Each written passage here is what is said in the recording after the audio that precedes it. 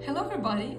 So today I'm gonna make this adorable kitty pendants for the necklaces, and that's the custom order that I've got recently, and it will be shipped to Germany.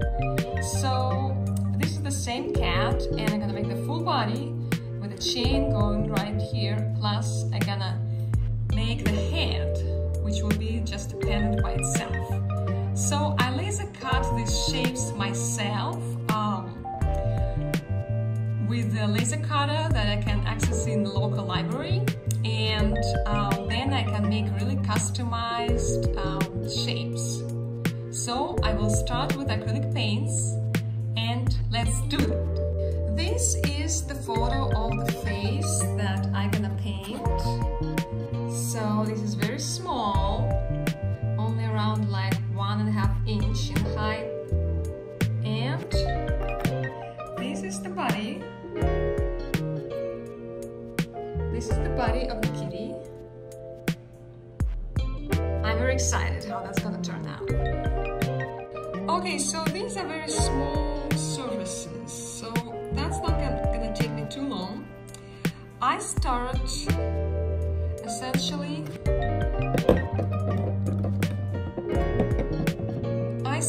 with painting like a base with the gray base. That's the color I'm using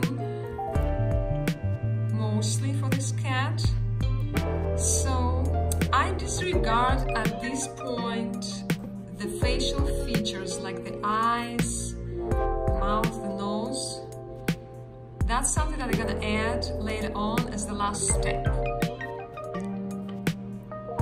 Alright, so this is my base. So as you can see, this is very simple. So that I use this layer as a background, and so on top of it, I'll start refining the facial features and the features of the fur.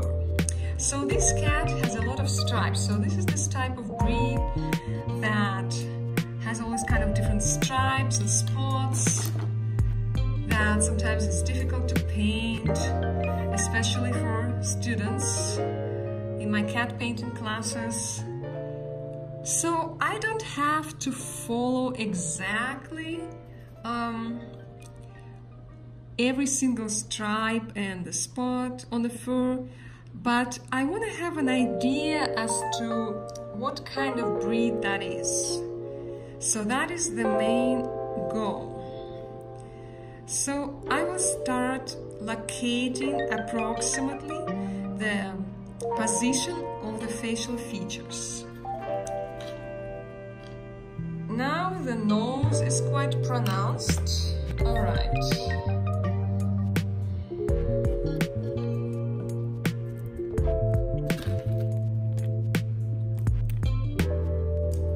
So I'll start defining the nose.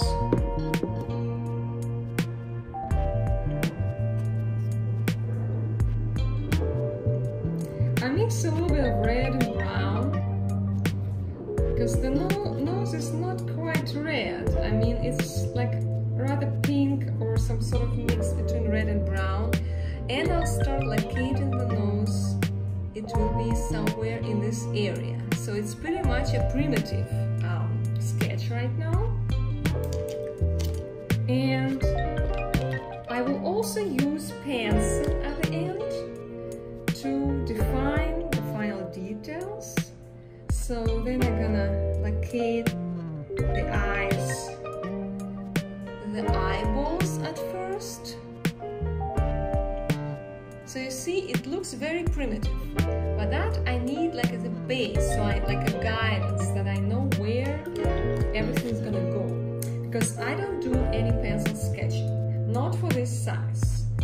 So that is too small, and that's pretty easy to define the proportions, especially when the shape is already cut. So then I will start by adding more colors. and get it a little bit in the tone, so that is not quite gray. It has a little bit of brown in it and a little bit of yellow. So that's quite an interesting mix here. So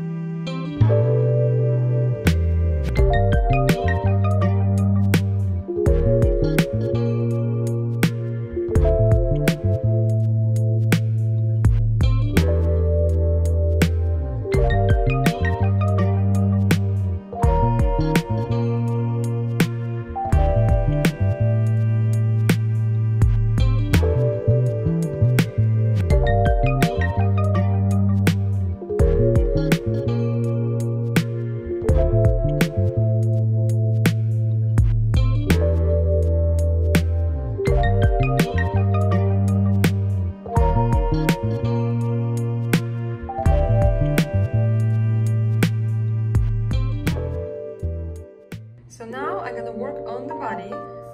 So here's my body. The photo is cut right here, so I sort of imagined how the leg and the tail are gonna be there. So again, I will start with base layer, the same cat, so I'll use the same palette of my colors.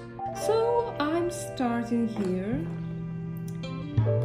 and the full bodies,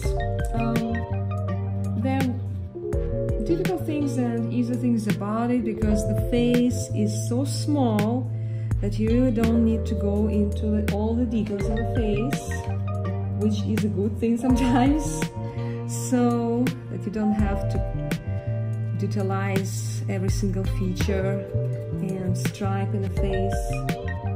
So again, I just cover at first my base so that the wood is not gonna peek through. Yes. And then I start, when it dries a little bit, I start refining my details.